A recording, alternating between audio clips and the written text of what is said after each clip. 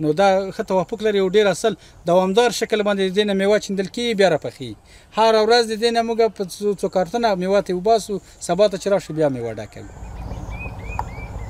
د کندهار په لویدیځ کې د باغ پل په تحقیقاتي فارم کې د هسپانیې څخه راوړل سوي د انځرو درختې تر روزنې لاندې نیول سوي. د دې انځرو دانه غټه ده او ډیر حاصل ورکوي.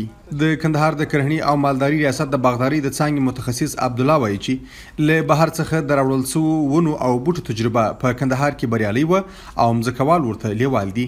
د زیاتوي چې ښه اقتصادي ګټه کروندګرو ته روحیه ورکوي چې د نشي توکو له کښت څخه په دایمي ډول مخ واړوي. اوس انشاءالله خلک د مخدراتو کې نه ځان بچ کوي باغونه جوړوي ځکه چې عام عاید ډیر دی او عام په چا خبره دوامداره ګټه ده. مخدراتو کې په یو کال کې حاصل ورکوي دا دوامداره په کالو باندې حاصل ورکوي. مځکوال فتح محمد مخکې د کوکنارو کروندګر وو. د زیاتوي چې اوس یې په خپله مځکه کې د انځرو باغ جوړ کړي.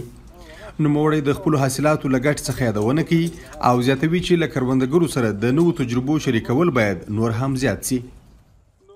پخوا چې موږ دغه اوله وخت دلته تاریخ موږ په دا مځکه مخ خپله کړل تاریخ به کرله غنم په کېدل اوس ګرده ختم شول اوس تاریخ مرخ په 3 کاله 4 کاله هېڅ چا نه دي کړی خاص ګرده باغونه شول انګور شول انار شول دا شیان.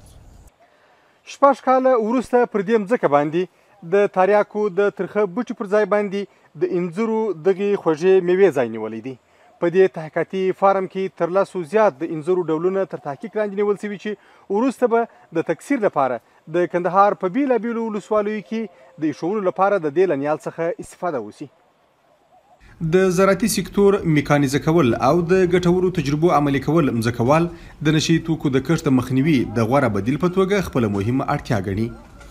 د انځرو باغوان سیف الله داسې وایي. په اوله کې موږ د وطني انځر روزل وطني انځر به موږ ګډ کال وبول انبار به مو ورکوي اخر به داسې ول یا به چینجی وکړي یا به مرض وکړي موږ نه ورسره پوهېدلو په دوا نه پوهېدلو په شاخبیري نه پوهېدلو. اوس دا انجینران چې راویښول د وخت خلکو نو هم یې په شاخبیري پوه سو هم یې په چینجي پوه سو په دوا یې پوه سو مرض نه کوي چندانې. د ګټورو باغونو رواجېده د کندهار د زراعت لپاره بنسټ ګڼل کیږي چې په عملي کېدو سره یې مځکوالو ته زیاته ګټه رسیږي. مځکوال د نشي توکو په خاص ډول د تریاکو د کښت یو عامل هم د کروندګرو ټیټ اقتصاد ګڼي چې د ګټورو لارو په پیدا کېدو سره یې مخنیوی کېدلی سي.